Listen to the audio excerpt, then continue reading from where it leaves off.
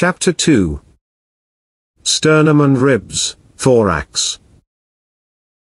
The dorsal vertebrae are extended laterally by bony arches, called ribs, which are implanted in front of the lateral parts of a second bony column, the sternum.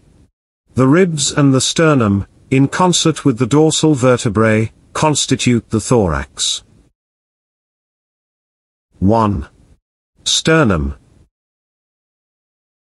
Odd and a half, the sternum is a flat bone located in the anterior part of the thorax. It is compared to a sword, and hence its division into fist, body and point, or xiphoid appendage. It measures 15 to 20 centimeters in length, by 5 or 6 in width. It has two faces, anterior and posterior, two extremities, upper and lower, and two lateral edges. Previous face. Almost flat transversely, it is more or less convex vertically. Notice in them a series of transversal lines that go from one edge to the other, vestiges of the welding of the different pieces, sternebrae, that enter into the primitive constitution of the sternum. It gives attachment to the sternal bundle of the sternocleidomastoid and to the median fascicles of the pectoralis major. In the lower part corresponding to this face, immediately above the xiphoid process, there is a more or less marked depression, the supraxiphoid fossa. Upper side.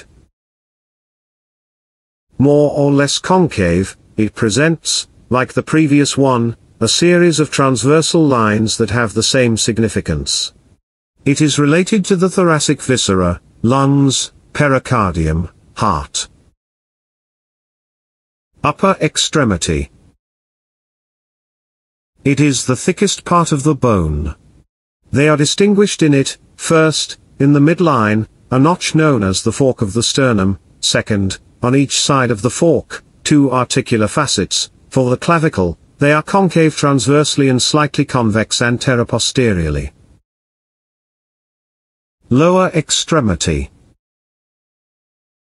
It is made up of the xiphoid process. This highly variable appendage is, depending on the case, triangular, oval, rectangular, bifid, curved forwards or backwards, more or less deviated to the left or right, etc. It frequently has a hole, the xiphoid foramen. Lateral edges. They are distinguished in right and left. Twisted in italic S, they have two series of regularly alternating notches throughout their height, first, articular notches, 7 in number, destined for the first 7 ribs, and are called costal notches, second, non-articular notches, 6 in number, located between the preceding ones, which correspond to the anterior extremity of the intercostal spaces and are called intercostal notches. 2. Ribs and costal cartilages. The ribs are flat bones, arranged in an arc between the spine and the sternum. There are 24 of them, 12 on each side. They are designated by first, second, third, etc., counted from top to bottom. The first 7 articulate with the sternum are called sternal or true ribs. The last 5, without direct relation to the sternum, are called asternal or false ribs. The last 2 false ones, free throughout their entire length, are called floating ribs. Each rib is made up of 2 portions, first, the posterior or bony portion, which is the bony rib or rib itself, second, anterior, cartilaginous portion, which is the cartilaginous rib, or costal cartilage. Bone rib, rib proper. The ribs offer general characters common to all of them, and some have particular characters that are their own. General characters of the ribs. The ribs are implanted obliquely in the vertebral column, forming an open downward angle with this bony trunk. Considered from the point of view of their direction, they describe an irregular curve as a whole, whose concavity faces inwards. They have 2 angles, a posterior angle and an anterior angle, and 2 curvatures, winding curvature or curvature on the plane, and curvature of torsion or curvature on the edges. For its description, in each rib we have to consider the following three parts: body, posterior extremity and anterior extremity. Body.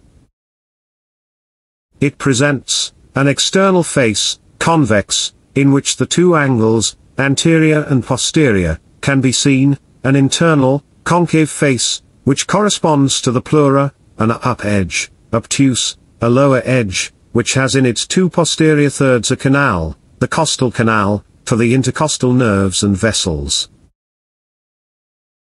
Rear extremity. Includes the entire portion of the costal arch placed anterior to the transverse process.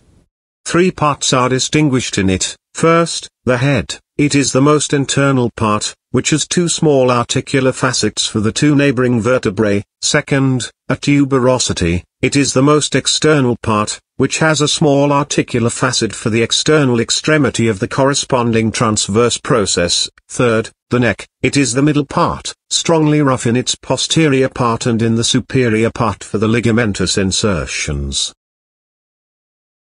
Forelimb.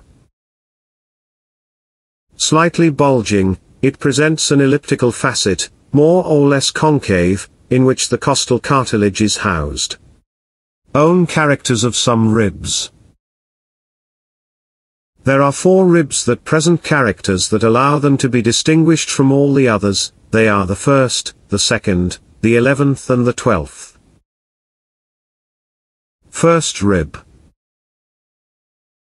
The proper characteristics of this rib are: first, its orientation so that its two faces face one upwards and the other downwards. Second, the presence on its upper face of 2 vascular channels, a posterior one for the subclavian artery and an anterior one for the homonymous vein, separated by a rough eminence, the tubercle of Lisfranc, for the anterior scalene. They can also be pointed out as distinct characters: first, the absence of the costal canal; second, the presence in the head of a single facet; third, the vertical flattening of the neck; and fourth, the presence, on the upper part of the forelimb, of a rough surface for the costoclavicular ligament. Second rib. This presents 2 main distinct characters: first, the absence of the costal canal; second, the presence, on its upper outer face, of a more or less protruding rough surface for one of the fascicles of the serratus major. 11th and 12th ribs. 3 characters allow these ribs to be distinguished: first, a single facet on the head, they articulate with a single vertebra; second, absence of facets on the tuberosity, they do not articulate with the transverse process; third, no indication of twisting. The 12th will be distinguished from the 11th by being shorter and not having a posterior angle. Costal cartilages. The costal cartilages present a configuration similar to that of the ribs, of which they are a continuation. Each of them presents, first, 2 faces, one before and one behind; second, an external, prominent extremity, which continues with the elliptical dome that represents the anterior extremity of the rib; third, an internal extremity, equally prominent, which presents a variable disposition according to the costal cartilage to which it belongs. It is rounded and almost flat on the first cartilage, configured in a dihedral angle in the next 6 cartilages, sternal insertion cartilages, very thin, and with a facet on its upper edge in the 8th, 9th and 10th, very thin, pointed and vermiform in the last 2. 1. Thorax in general. The thorax is a bony and cartilaginous cavity in which the lungs and heart are housed. It has the figure of a truncated cone with a lower base. Its height is 15 cm in front, 27 cm behind and 32 cm on the sides. For its description we can consider in it, the outer surface, the inner surface, base and vertex. Outer surface. The outer surface presents 4 faces. The anterior face has 4 lateral limits, an oblique line downwards and outwards, which passes through the anterior angle of the ribs. It is formed by the following parts: sternum, chondrosternal joints, costal cartilages, chondrocostal joints, and anterior extremity of the ribs up to the anterior angle. The posterior aspect is also limited by two oblique lines that pass through the posterior angle of the ribs. It's formed, first, along the posterior plane of the thoracic column from the spinous process to the apex of the transverse process, second, outside the transverse processes, along the outer face of the ribs, from the tuberosity to the posterior angle. The side faces, 2 in number, one right and one left, occupy the entire space between the two preceding faces. Convex both vertically and transversely, they are made up of the 12 ribs and the 11 intercostal spaces, which interpose each other. Inner surface. 4 faces are also distinguished in this one. The anterior face, concave, has exactly the same limits and the same anatomical constitution as on the outer surface. The posterior face, very projecting forwards, presents, first, in the midline, the dorsal column, wider below than above, which seems to project towards the meeting of the sternum, and second, on each side of the column, 2 vertical canals intended to accommodate the posterior edge of the lungs, which are called pulmonary canals. The highly concave lateral faces are formed, as on the outer surface, by the ribs and intercostal spaces. Vertex. It represents an elliptical orifice whose largest diameter is transverse, constituted, in front, by the fork of the sternum, behind, by the body of the first thoracic vertebra, and on the sides, by the inner edge of the first rib. It measures 4 or 5 centimeters in the antero-posterior direction and 10 to 12 centimeters in the transverse direction. In its orientation it is inclined from top to bottom and from back to front. A horizontal line at the level of the sternal fork would find, behind, not the first dorsal, but the second. Base. It is also a hole, but much wider than the previous one. It measures on average 12 centimeters in the antero-posterior direction and 26 centimeters in the transverse direction. It is formed, in the posterior part, by the body of the 12th dorsal, in the anterior part, by the base of the xiphoid process, on each side, by the costal cartilages, which ascend obliquely from below to above, from the 12th rib towards the sternum. The double series of costal cartilages, those on the left and those on the right, limit an angle, whose vertex corresponds to the base of the xiphoid process, which is called the xiphoid angle. On average it measures 70 degrees in men and 75 degrees in women. Thoracic index.